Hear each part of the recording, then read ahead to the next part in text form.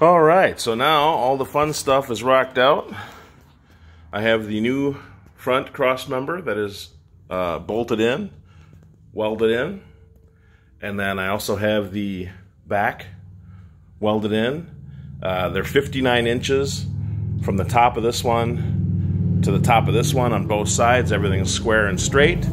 And as you'll notice, the bar that I use just for jacking everything up and getting everything level and square, I'm still going to keep this because I'm probably going to weld this to the chassis jig.